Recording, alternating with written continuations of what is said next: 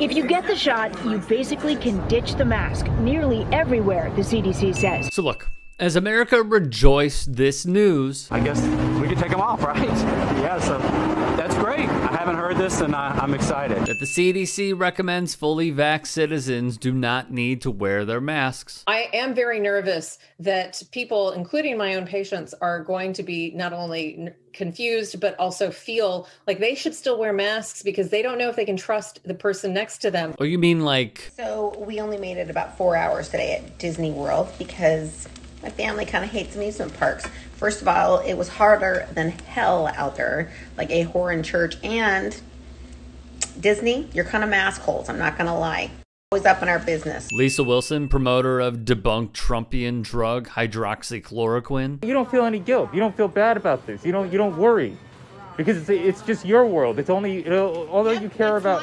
Or this person, I concur, Doc. People who've been vaccinated now, they really do need to get the feel that we're approaching some form of normality. Let me be clear, this is great news. However, it's not like there is zero cause for concern. The most glaring example is the New York Yankees. With the vaccine, still after getting vaccinated, there's a chance people could still pick up the virus. People need to know the terminology. Breakthrough cases. We can expect them. They will happen. Well, according to ABC Action News, the team received the Johnson & Johnson shot in March. It's now May. 7 of the 8 cases are asymptomatic. While these breakthrough cases are still low, they are indeed occurring, according to the on-air reporter Jameson Euler, quoting Yankees GM Brian Cashman. All the cases are of the COVID variants, which again alludes to one simple task we should have in society. Get vaccinated so these mutations do not fester.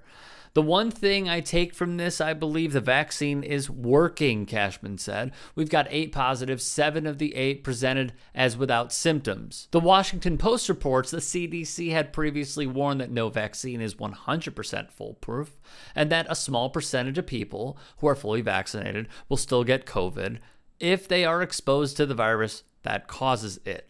Such people are deemed breakthrough cases, and the Yankees are now the first pro sports team to have an outbreak of them. The Johnson & Johnson vaccine in clinical trials found overall efficacy here in the U.S. of 72%, not 100%. It was, however, 100% effective in keeping people out of the hospital and saving lives. So again, that's with the J&J vaccine. We have to remember these vaccines, they're doing their job. They're dropping cases. They're saving lives. They're keeping people out of the hospital. That does not mean that they will eradicate this virus. So we have to take this with a big chunk of salt. Dr. Jonathan Reiner, professor of medicine and surgery at George Washington University, told CNN, if someone does get COVID after being fully vaccinated, the symptoms will likely be far less severe than if they didn't get vaccinated at all. Again, please get vaccinated. In my view, a point that has not been put out enough. Yankees shortstop Gleyber Torres tested positive for a second time. His first positive test came all the way back in December 2020. He is fully vaccinated. Kosti Sifri, director of hospital epidemiology at UVA Health, said you also have the possibility to find people who have had past infection, lingering positive tests that reflect past infection, because we found that people in some instances can test positive for a significant period of time, sometimes a couple months after previous infection. For the anti-science crowd, one outlet actually put this in fine writing.